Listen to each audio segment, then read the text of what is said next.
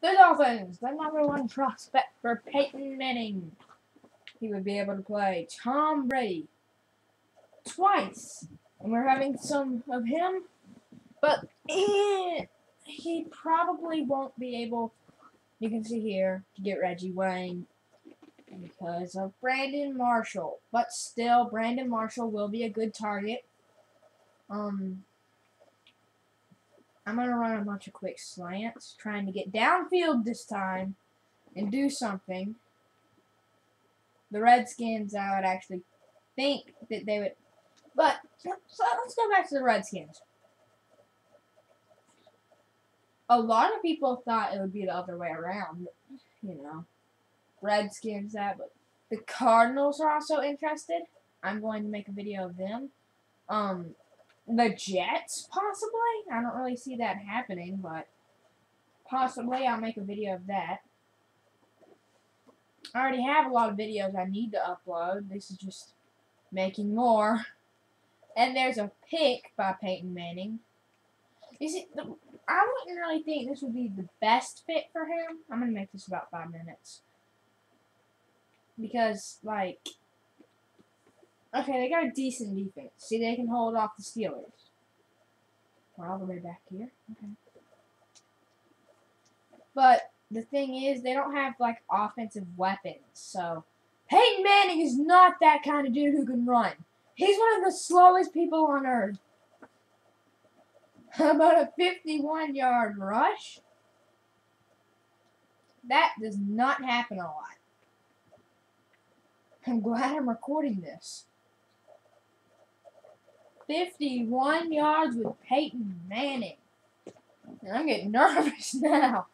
That's not going to happen in real life, but, like, think about it if he had that kind of speed and stuff, and he did that.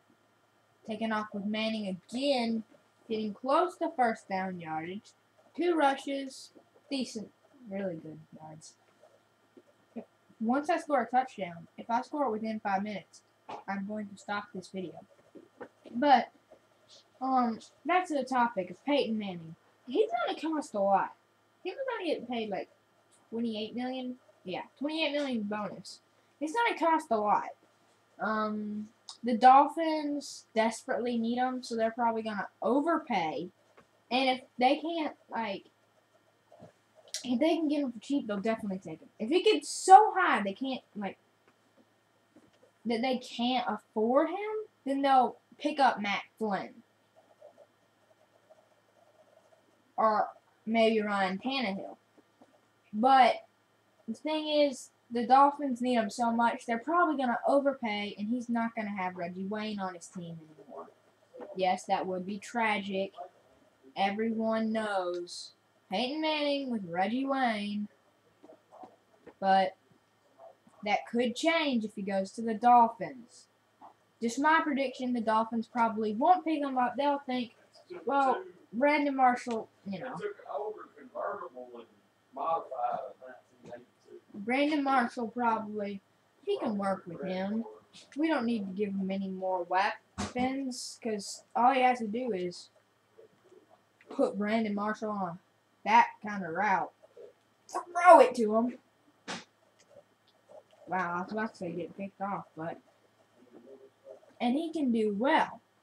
But Reggie Wayne, it would be nice to see him go wherever Peyton Manning goes, because that's where he's been for most of his career. That's a holding call. Have one of them money for you. Against Brian Hartline. So he could go anywhere. I'm a Tom Brady fan, so I'm not fond of Manning. If I hate Manning. So really, I can live without that Manning. I can live with him in a struggling zone where it would be hard to win. I can live with that.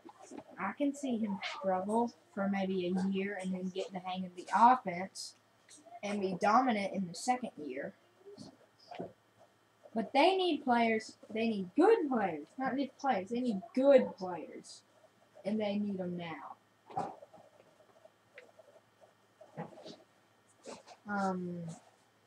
a lot of teams need a Peyton Manning-like player, it's going over here.